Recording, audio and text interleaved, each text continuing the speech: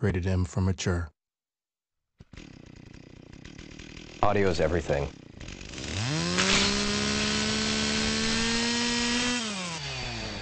The sound of Gears 2 is crunchy. In one word, I'd say meaty. I talked to Mike Larson, who's the audio director on the project. I'm like, Mike, it's got to be crunchier. He's like, what does that even mean? I'm like, it just needs to have that crunch. See, we're close. He likes crunchy, I like meaty. I think being meaty and crunchy is really the same idea of really pushing the sounds, to their ultimate potential. It's like the world. It's heavy. It's grounded. It's substantial. You can't have thick characters, big monsters, heavy environments, grounded environments, and have tinny, light sounds. They have to carry their own weight as well. It needs to hit, it needs to have punch, and it needs to just deliver and solidify what the entire experience is.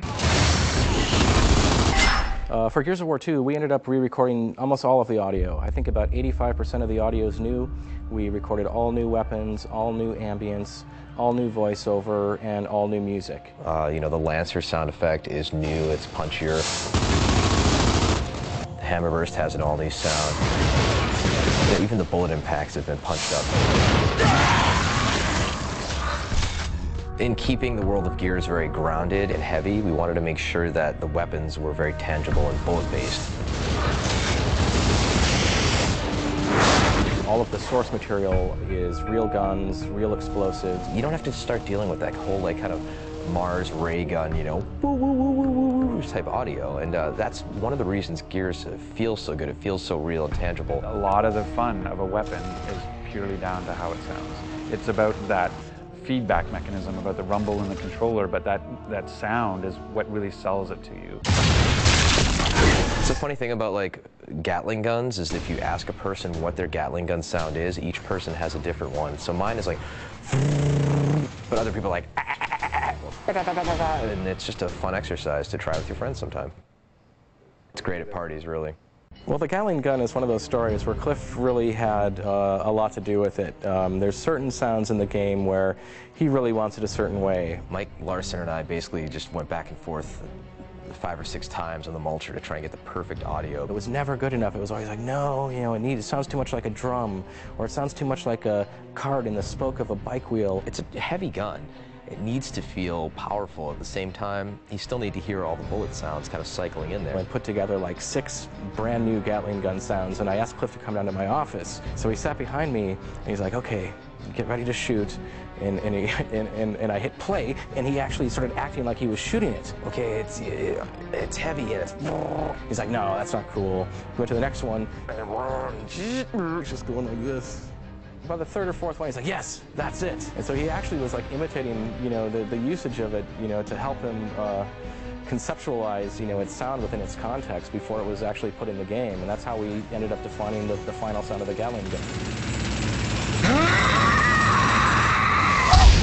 Baby, this train runs on time! I love the voiceover recording process. It's one of the things that I feel kind of privileged that, as a producer, not a lot of producers get to do that. Oh yeah, fried grubs. The Locusts are actually voiced by, normal, regular voice actors, and they do really great monster voices. But what's amazing to me is that they have almost complete control over their phlegm in their throat. In addition to the vocal tonality, there's...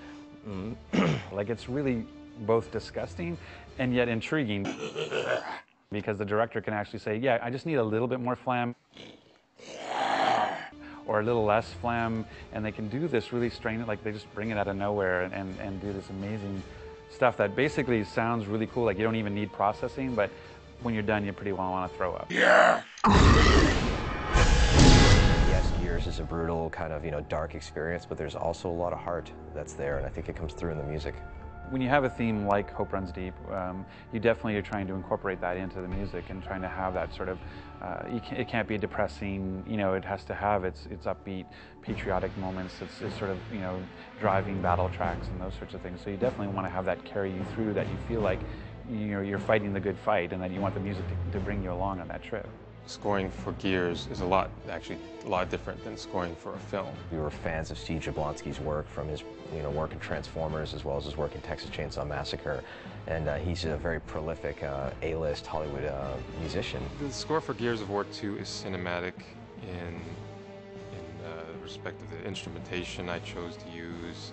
You can do effects with the orchestra where you can't tell, is that an orchestra or what is that? You know, depending on where the string players place their bows on the strings, or you can just have them, you know, they don't like to do this because it ruins their instrument, but you can have them banging on their instruments, making cool noises.